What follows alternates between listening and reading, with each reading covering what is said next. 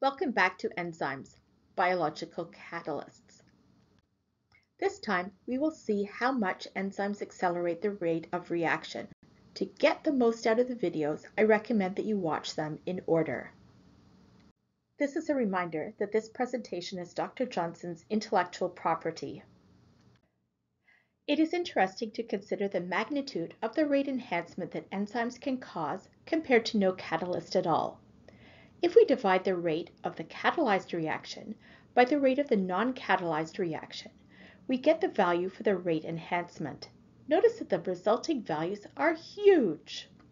There's a wide range of rate enhancements. Biochemists and biological chemists are fascinated by the really large rate enhancements. They want to know why and how these occur. Rate enhancement is necessary to sustain life. Some non-catalyzed reactions are otherwise far too slow. Let's look at an illustration of this on the next slide. As an example, let's look at the rate enhancement by the enzyme acetylcholinesterase, which catalyzes the hydrolysis of the neurotransmitter acetylcholine. The non-catalyzed neutral rate of hydrolysis of acetylcholine is 7.2 times 10 to the minus 9 per second at 25 degrees Celsius. The rate of the reaction when catalyzed by acetylcholinesterase is 1.17 times 10 to the 4 per second. This means that the rate enhancement is 1.6 times 10 to the 12. Another way to look at this is to consider the time required for a single reaction. In this case, the non-catalyzed reaction takes 1.38 times 10 to the 8 seconds, almost 4.5 years, just for a single reaction to occur, while the enzyme catalyzed reaction takes just a fraction of a second at 8.54 times 10 to the minus 5 seconds. Enzyme reactions occur in the active site of the enzyme. This is where catalytic residues and other amino acids that help with substrate recognition are located. The substrate is bound in the active site by many weak intramolecular forces.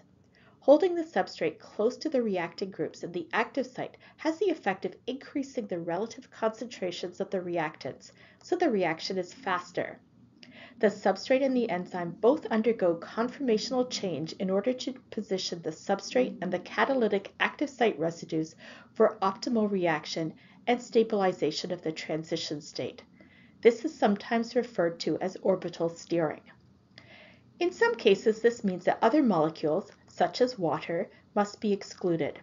In fact, Koshland realized that in order to allow the phosphate of ATP to be transferred to glucose instead of being cleaved by water, the reaction requires shielding from solvent.